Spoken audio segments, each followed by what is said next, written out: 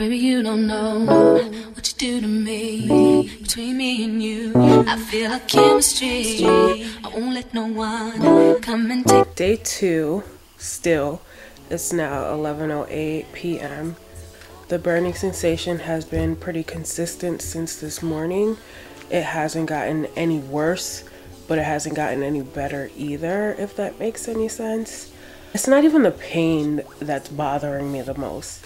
What's bothering me the most is I can't work out for 2 weeks. Oh my God! Oh my God! I work out at 10:45 a.m. on the dot every single day, 5 to 6 days a week. For me to not be able to do that for the next 2 weeks, it's literally affecting me. So I just sat down today. I planned out some more content for all my social media platforms, making sure that you're following me on everything, because I always make my presence known on every single social media platform that I have, and I will leave the link down below. Other than that struggle of mine, last night I wasn't able to sleep because I just couldn't find a comfortable position for me to sleep in. So I'm hoping tonight is better. I actually propped myself up like I did for my mommy makeover. If you've seen my Q&A video, or like a 45-degree angle with my legs propped up, I'm gonna insert a picture here so you can see exactly how I was laying. That's why I've been laying since last night. And I've had 2 pillows on the side of me so I don't roll over. For me to sleep like this, I feel like I'm suffocating. So I find myself, I actually woke up on my side, and Dr. K told me not to do that. I will see you guys tomorrow and give you some more updates. Don't mind my husband in the background, just ignore him. He's playing video games, he's playing PUBG right now.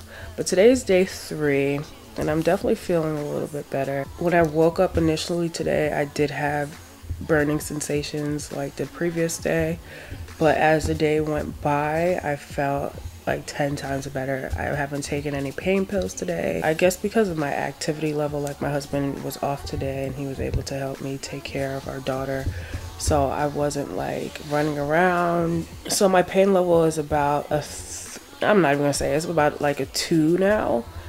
The only time I feel any type of pain is if I'm like trying to get up and I get up too fast, or if I'm trying to sit down and I sit down the wrong way. I'm still gonna keep laying like this, because if I lay straight as well, that's when I feel like a pulling sensation and like burning. But other than that, I'm doing fine. I am keeping busy. I do have some consultations tomorrow with some of my clients for Dolly Fit. I've made the adjustments that I need to make to just fill in that time to figure out like my own fitness plan and my nutrition plan as well. So today is Sunday, and I usually on Sundays, that's what I do. I figure out the game plan for the next week. I figured out what I'm going to eat for the next 7 days, and I decided that I wanted to do body recomp when I start working out again. So I'm figuring out my whole fitness plan, so I have an entire game plan for when I'm able to work out in the next week or week and a half or 2 weeks, depending on when Dr. K gives me the green light to work out. This week I'm going to definitely focus on what I am consuming, especially because I'm not burning more. Today was a good day. I just wanted to say, like, this recovery and my tummy tuck recovery are like 2 different things. Like my tummy tuck recovery, I was completely numb for an entire thing, so I didn't feel any type of pain other than, again, when I got up. But it's not like I'm hunched over. I don't need a walker. Obviously I need to watch what I lift, but I didn't have a weight restriction on my revision. Dr. K just told me just don't work out for the next 2 weeks.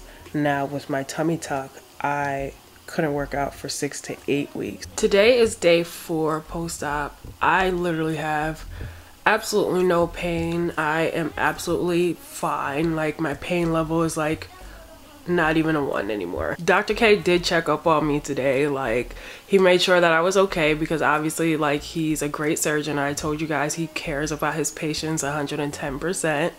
I told him that I was gonna have to take his phone because he was out of pocket all freaking week. Like If you follow Dr. K on social media, on Instagram, then you know what I'm talking about. Like, he is a freaking character and he's so freaking hilarious.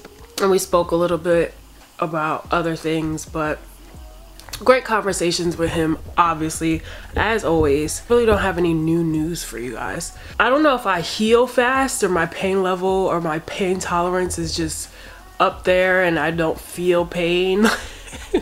If I'm in pain, my defensive mechanism is to just ignore it altogether. And I'm kind of like a masochist, so when it comes down to pain, I kind of enjoy pain, so it doesn't really bother me like the normal human being would. So maybe that's why this recovery and my mommy makeover recovery was pretty much like a breeze for me. But I hate not being able to, like, I'm obviously like grateful that I feel no pain or anything like that, but I hate not being able to give you like or some type of like crazy ass recovery story or something like that. Again, like I said, Dr. K did tell me that the recovery should be pretty easy. Like, I don't have to compress or massage or anything like that. It's just a 1, 2, 3 thing. I should be back to my normal self within at least a week, if not 2. So yeah, I will keep you updated if anything new arises. I don't think I'm gonna have to do a day 5 or day 6 or day 7. If anything, I'll keep you posted on how the scar looks as soon as my bandages come off. So as soon as the bandages come off, because obviously I'm not gonna zoom into my crotch like like that, but as soon as the bandages come off, I am definitely going to record and show you like the before and after, so you can see exactly what Dr. K did, because again, like, he's a goat. But anyways, good night and I will see you guys soon. Hi guys. Whoo child, throughout today the itching started subtle and then became very irritable. Like, I was literally patting my poom poom. Thank God I didn't have to go out in public, because the incision itched so bad by the end of the day. By the time I had to put my daughter to sleep, which is around like 8 or 9, it was so bad. I literally had to tell you guys on Instagram. If you're not following me on Instagram, my surgery page is dolly.reza. I will leave it here and there'll be a link below to link you to all of my social media platforms that I'm on, which is all of them. Make sure you follow me on all of them. Thanks. Yeah, it was no joke. I was all like, my itching is so bad, I'm ready to fight, like, dead ass. I don't know what to do besides pat, because like, if not, I'll be like legit itching like a crackhead. Bandages are still there that Dr. K put on there. I'm gonna text him in the morning to see if I can actually take that off. Tomorrow will be officially a week post-op tomorrow. Now that we spoke a little bit about the itching, the only thing that I can say, I feel my belly button pulling down a little bit. So obviously, like, he had to cut skin. So obviously, like, he had to pull my skin down in order to stitch me back up. But I didn't expect, I guess, to feel any different than I felt before. I thought that was something that you guys would like to know. This week I could find myself a little bit more irritable because I don't have that extra hour and a half of peace, and not quiet, but just a peaceful workout that is literally uninterrupted. It's chill. I can literally take out all my anger, my frustration, my annoyance, my everything in that workout, that I can be the mom, the wife, the person that I want to be throughout the day. I get very annoyed when I can't work out. It helps me with my mental health. That is my 1 hour and a half of escape from the real world. I'm in my own little bubble, jamming out to my own little music, busting my ass, sweat, tears, blood, whatever, for that time. And then throughout the day, because you know I work out at 10 a.m. it's a woosah. I couldn't do that this past week, so I'm just a little annoyed. And I wouldn't say it's affecting my life at home, obviously it's not, but I can feel myself having not as long as a fuse. Maybe it's medium length. It's not short yet. It's maybe medium length. And I really need to get back into the swing of things. Summer is coming. It's around the corner, okay? I still have love handles. Like, I've had love handles for a while. I have things that I want to work on, and I have a timeline, and I'm very anal. When I have my eyes on the prize, when I want something, I will go 125% to get to my goal, regardless of what I have to do. Okay, so the fact that I can't work out, I am on a schedule. My mind is on a schedule. Wake up, eat a snack, work out, take care of your kid, do whatever you need to do, do your consult calls. So the fact that that workout time slot is not in place, my mind is fucking all over the place. That's my little rant. It is what it is. But anyways, I'll see you guys tomorrow.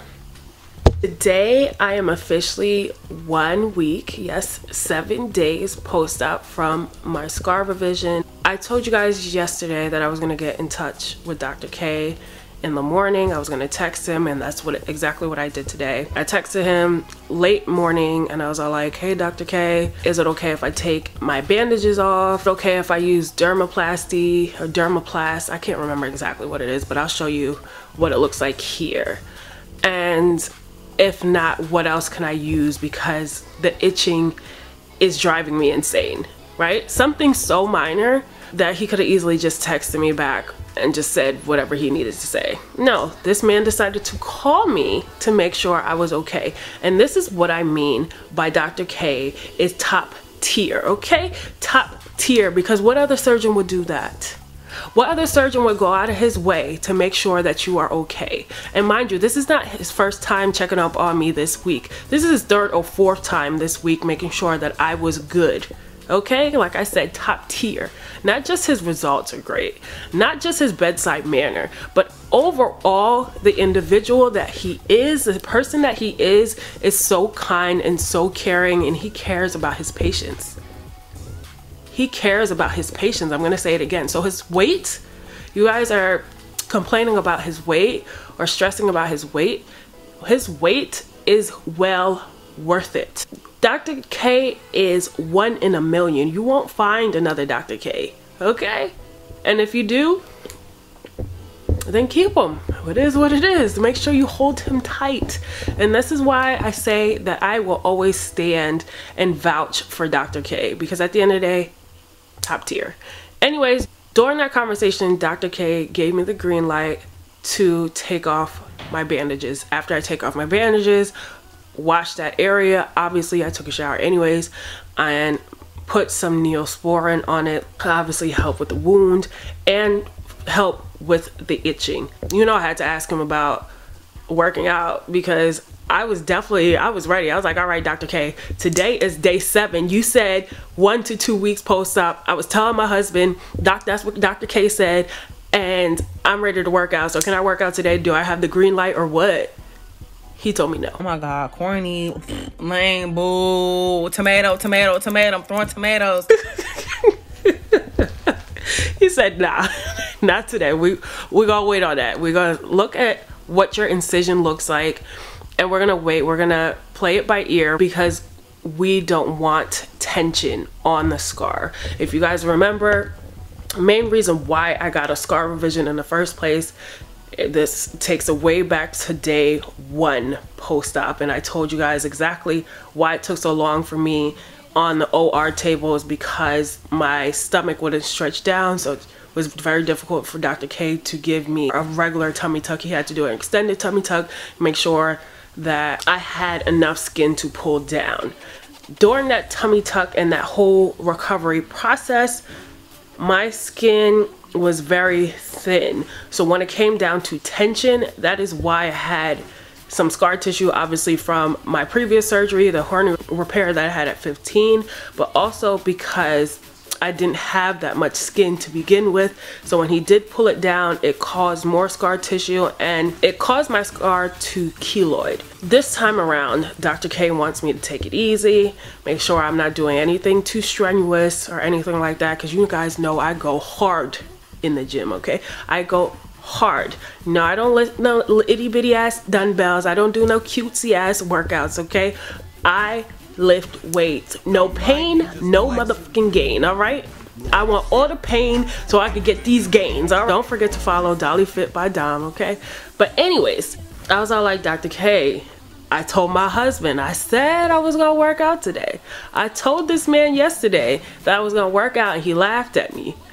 So you really gonna tell me that I can't work out? So I gotta tell him that he's right, basically. I was like, all right, whatever. I was a little upset, but it is what it is. I'd rather have a nice scar to look at than the other one that I had before. After that, he told me for the next 2 to 3 weeks that I need to just keep putting Neosporin on that. And for the 3rd to 4th week, that's when I can start doing any type of scar treatment, silicone tape, which I don't advise. And I told Dr. K as well, like, yeah, I know you usually don't advise your patients anymore to use the silicone tape. It definitely didn't work for me. It definitely darkened up my scar even before I started keloiding. So I just don't recommend that for anybody. I mean, if it works for you, so be it, but it definitely didn't work for me and I wasn't feeling it. Yeah, he's all like, just keep me updated, make sure I take a picture of the scar, let's see where the progress goes, and then he'll give me a green light somewhere down the road to start working out. Now, make sure you stay all the way to the end, because after I say my buys and all that other good stuff, I'm going to show you the before and after, and I'm also going to show you which is key on why I wanted my scar revision other than my keloid that I wanted gone and the little bulge that I wanted gone. I wanted to show you the scar placement now because it was very difficult for me last summer to wear bikinis without me having to hike it up my neck, basically, because my scar was very revealing in the front. You can definitely see it, where the scar placement was before to where it is now. It's definitely a difference, and I definitely see it already, but I just want to show you the comparison. Don't forget to like, comment, and subscribe. We're still on the road to being monetized. They are going to start docking and taking away my watch time hours, so please make sure you are subscribed to my channel and watch all my videos through if you haven't already. Please go back to the very beginning of this playlist, Dolly Makeover playlist, and watch all my videos through. Thank you guys for your support. I love you guys, and I will see you guys next time. Bye.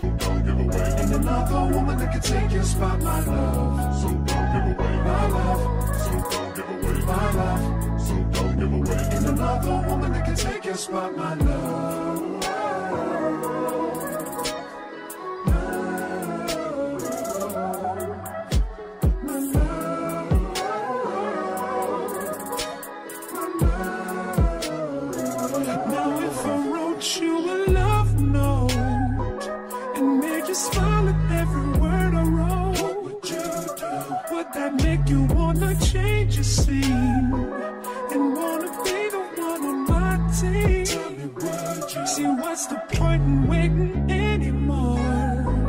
Cause girl, I've never been more sure that baby it's you. This ring here represents my heart.